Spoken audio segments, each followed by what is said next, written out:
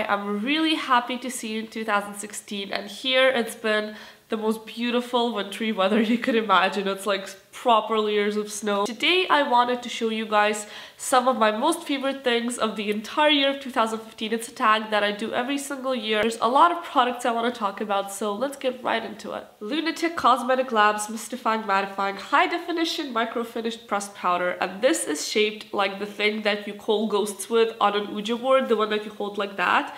And it has a little mirror on the front, and you slide it open and there's a white powder that is vegan and talc free, and it's so awesome for your skin. When I avoid using concealers and foundations, I just use this and it makes my face look flawless, so I really like it. I really recommend it. Essence's I Heart Extreme Mascara, without doubt I have been using this for ages and will continue using for as long as they continue coming out with it. Urban Decay's Matte Lipstick in Stark Naked. This is a recent discovery and I got it when I was in London, but since then I've been wearing it every day and I'm wearing it now as well, and it's a very orangey color. But what I love about this isn't even the color, it's the formula, the fact that you put it on and it's not a stain, so it won't make your lips chap or anything. Another product from Lunatick, and this is their contour palette, and it is again really badass packaging, looks really cool, and inside of it it's got a mirror and tons and tons of contouring colors. All of these are matte, and this is just perfect for all of your needs for cheeks because you can contour, you can highlight, you can have some blushes here,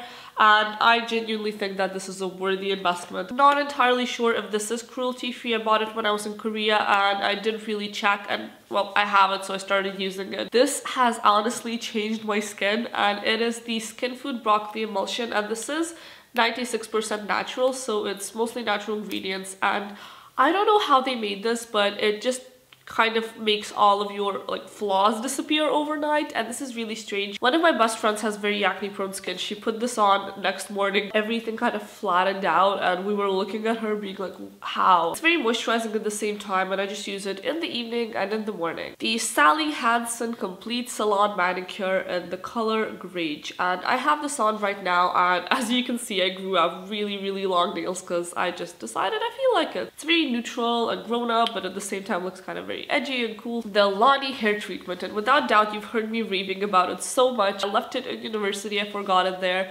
It's an amazing hair treatment. You put it in your hair, braid it overnight, and then wash it off in the morning, and it leaves your hair silky smooth, and it's all made of like natural essential oils, and the packaging is also great, which I love. Blue Mediterraneo's Fico di Amalfi Aqua Parfumata, and over the last year it has become my signature scent, and I've always wanted to have a signature scent, and now I have one, and this is actually my second bottle, and this smells like figs and spring and fresh air and salt and sea and just all of the wonderful things in life, so I really recommend smelling this if you're in a perfume shop. It's difficult to choose a favorite clothing piece of the year because obviously over the year you change your clothing so much, but I think at the moment I really like this top that I'm wearing. It's kind of a Swedish top from Nastygal. Another one that's been saving me this winter is this faux fur coat from Chicwish, and this is just wonderful because it actually looks quite real since it has very beautiful colors in it, but at the same time it's obviously not, and it's very soft and fluffy, and I really like it. Third thing is the sweater I got for Christmas, and this is from Cause, and it's a mustard yellow color, and I really like it. Moving on to accessories, I think my most favorite accessory has been my scaffold piercing that I made I think 2 weeks ago right before coming back for Christmas, and I just think it's so edgy and it still hurts and bleeds sometimes, but it looks really cool. A very untypical piece for someone with my style to wear, but I really like it. This is not an accessory, it's an electronic, but it honestly counts as an accessory for me, and these are my Frends headphones that you've seen in a bazillion Instagram photos, and they're just these gold Frends Taylor headphones that, ow, see, piercings. That hurt. I made one on this side and at the same time made one on this side, so like both of my ears ache now. But yeah, these headphones are beautiful and they're just really nice worn around your neck like that, and they just make any outfit look really cool. And for my favorite pair of shoes, this is not going to be a surprise, you've seen them in so many of my videos, over-knee boots that I got from eBay, and they're like a dupe of the Stuart Weitzman ones, and I think I might need to buy a new pair just because I've worn them so much, they're probably gonna be done soon. But these boots look so good with everything, with jeans, with skirts, dresses, and they just make you look very put together. For random favorites, my favorite TV shows and movies. I'd say Star Wars The Force Awakens, because that was a special moment in any Star Wars fan's life. Obviously, there's been such a long pause between the last two movies, and this one did not disappoint. I went to see it twice in a row, like 2 days in a row, and I cried, I bawled my eyes out so much the first time I watched it. It was really, really good, both as an action movie and as a continuation of the story. I really liked a lot of things about it, all the references to the old characters, and especially to the 4th episode of Star Wars. What else? For something more serious, I think a movie that was eye-opening for me was Cowspiracy, that I watched sometime in the very beginning of 2015, and it's about the environment and about how animal agriculture affects the environment and also how fishing affects it. And I honestly was blown away because I did not know any of that, and when I watched the film, it made me think about how the world functions in a bit of a different way. I study politics, so I love conspiracy theories, and that one was just like one on top of another on top of another. For books, the first one is one that I also read at the beginning of 2K15, and it is Dr. Colin Campbell's The China Study.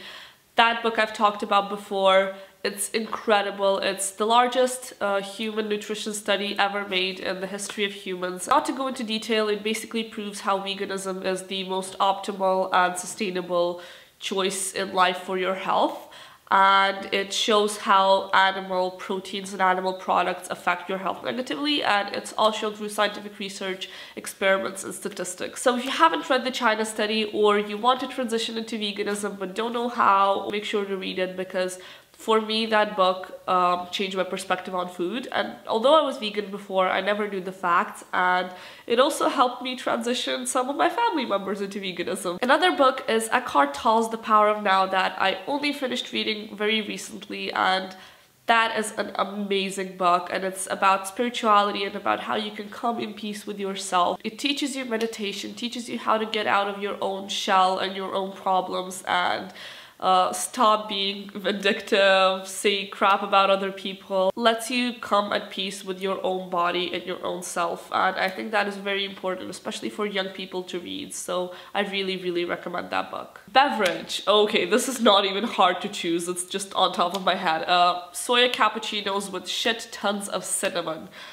Again, if you know me or have ever been around me, I am the queen bee of cappuccinos. I know the best spots to get them, I know the right consistency, the milk should be after it's frothed. I love them, and soy milk makes them so much more delicious in my opinion. For favorite songs, again, this was a whole year of amazing music, and I think the two highlights were that Florence and the Machine's new album, How Big, now it's not that new anymore, How Big, How Blue, How Beautiful came out, and for me, I listened to that album like 50 times in a row, know all the songs by heart, as I do with all of her albums, and yeah, it was a big moment for someone who's as big as a fan of hers as I am. And another one is Tame Impala's Currents, because I love Tame Impala, and I've spoken about Currents in one of my previous favorites videos, and I still listen to it although a lot of months have passed, because I just love their music. And I think my favorite songs are especially Reality in Motion and Cause I'm a Man. A highlight of Positivus, which was a festival, I think was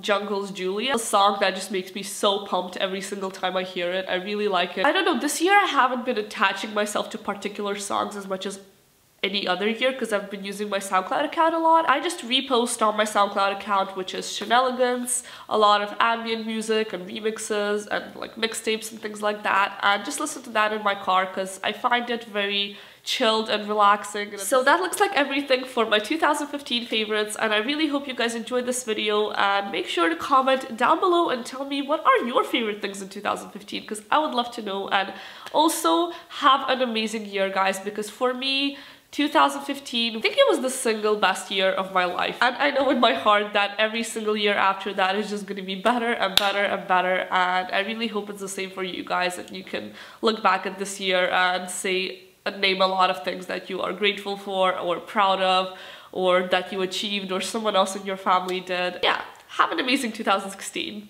I love you all, and goodbye!